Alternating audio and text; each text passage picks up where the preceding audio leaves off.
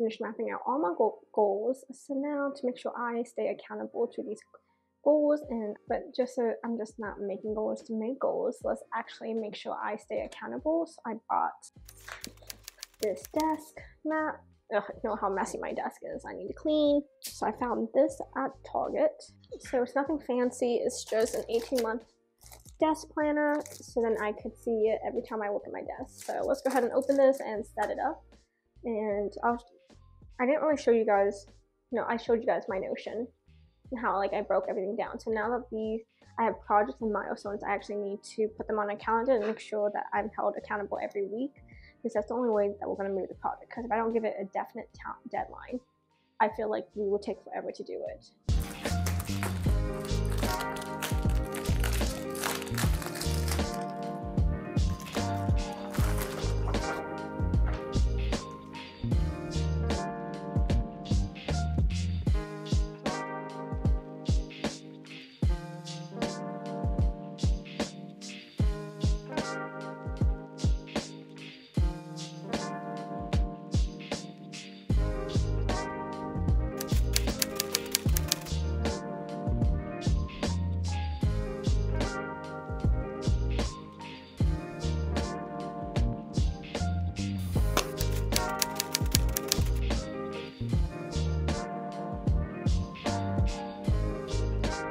Okay, so once I started mapping out my goals, I realized it's a little bit harder than I thought, but it's okay. At least now every project I have has a home, and then I even color coded it.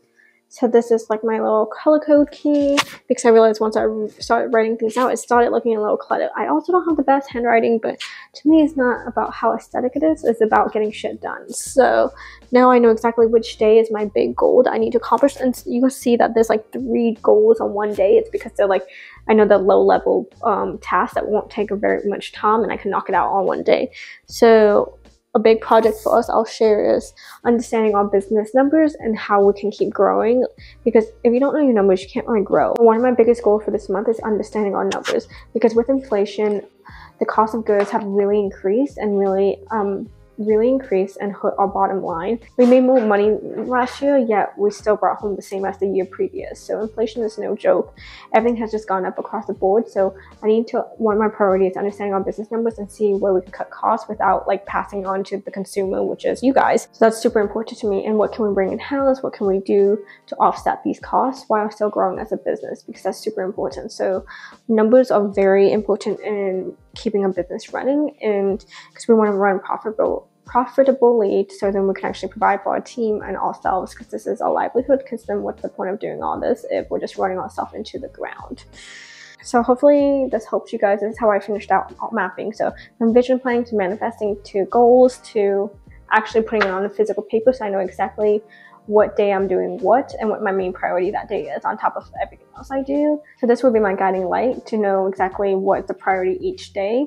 And I know I'm going to feel way more accomplished once I actually can knock out this. So I'll report back at the end of the weekend to reflect and see how I actually feel about this.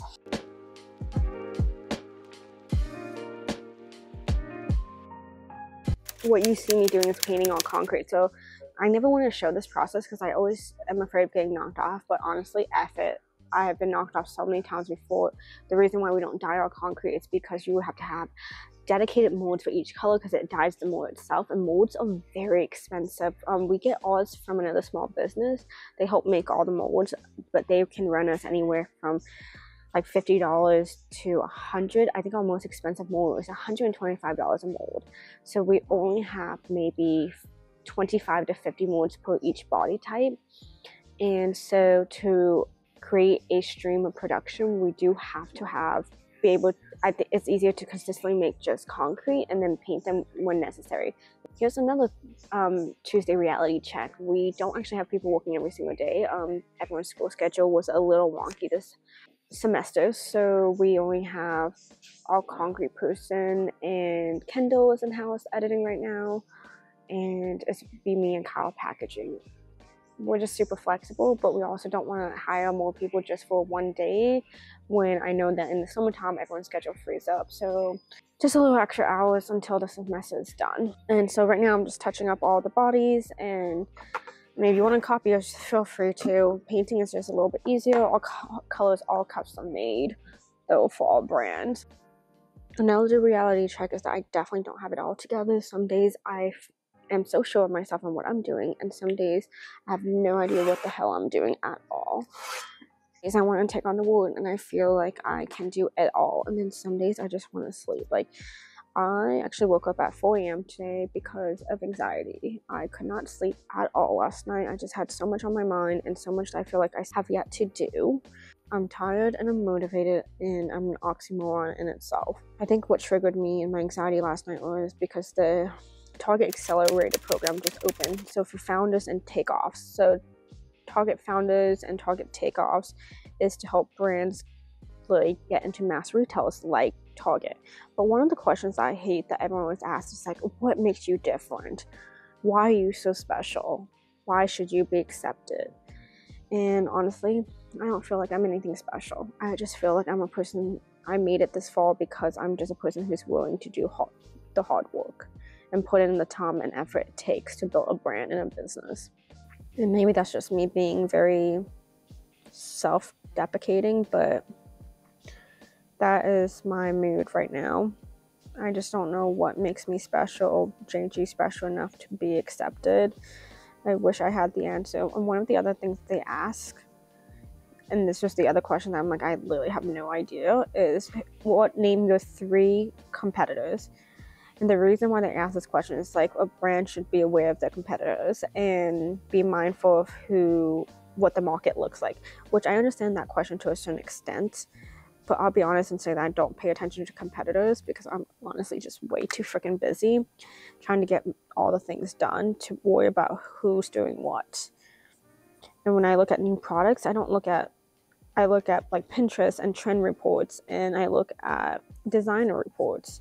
And I do look at other products that's on the market, like from mass retailers like Crate & Barrel, CB2, Siri McGee, and stuff like that. But I don't really look at other small businesses unless they come across my feed somehow. And that's mainly because a long time ago I learned that I am very competitive. I used to be very competitive, and I also had a really bad comparison bias where I felt like, well, how are they doing so well and I feel like I'm failing, which is not fair to say at all, because what they show on social media is the same as me.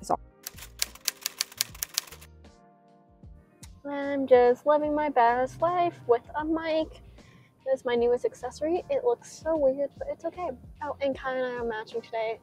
Everyone has literally told us how we matched. I don't know, you can see it. There you go, you can see it now. It's like a different shade, but in this light it looks so similar. Oh yeah, see, you can see it's a different shade, so we're not exactly alike, but we're also wearing black pants and Crocs. The new uniform at JG.